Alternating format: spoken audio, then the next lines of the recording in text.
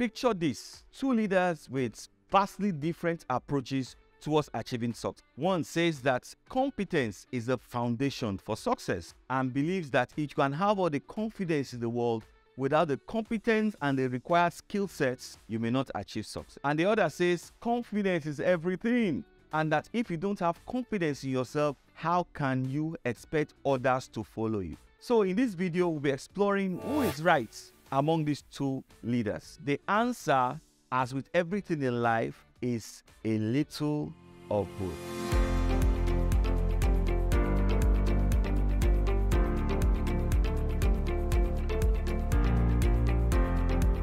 My name is Shino Salako, a John C. Maxwell leadership team member. I help individuals and organizations to overcome obstacles and achieve mastery in leadership and in business. The most successful leaders in business are those that strike a balance between competence and confidence. They have the skills and knowledge to back up their ideas, but they also have the conviction and belief to inspire others and take bold actions and decisions. When it comes to leadership, competence and confidence are two sides of the same coin. You need both to be successful, but the key is to know when to lean heavily on one or the other. Let's say you're a leader who is very confident but not particularly competent. You might be great at inspiring your team and get them committed to your vision, but you might also make rash decisions that may lead to failure. On the other hand, if someone is highly competent but lacks confidence, you might struggle to inspire your team into achieving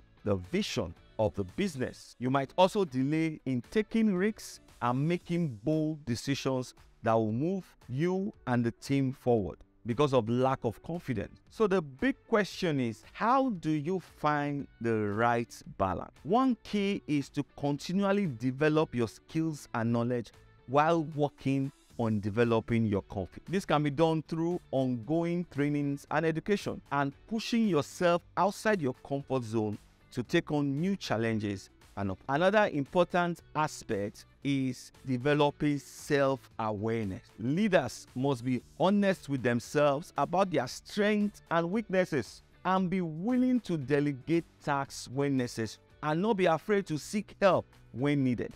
And they must also recognize when they are overconfident or lacking competence. Ultimately, the most successful leaders and business owners are those that are able to strike a balance between competence, confidence, skills, knowledge, and experience, while also having the conviction to go forward with their dreams, believing in themselves to make bold decisions and trusting the process. So, whether you're a natural-born leader with plenty confidence or a hard-working expert who has honed several skills over time, remember that finding the right balance key to achieving success in any field. Reflect on your own balance of competence and confidence in your professional life. If you're here to subscribe to our channel, endeavor to do so to keep getting value like this. Subscribe, like, share, and put on your notification bell so that you're notified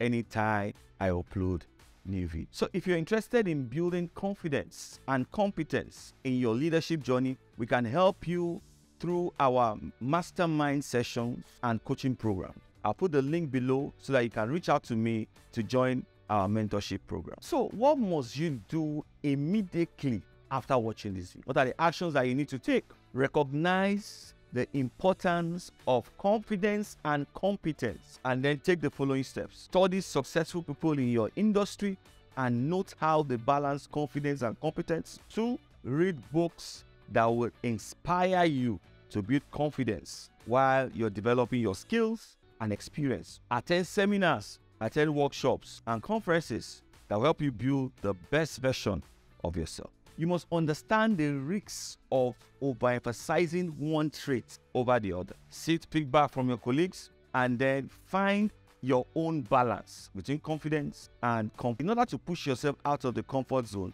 you must identify areas where you are playing it safe. Set challenging goals to push yourself out of that comfort zone. Develop a growth mindset.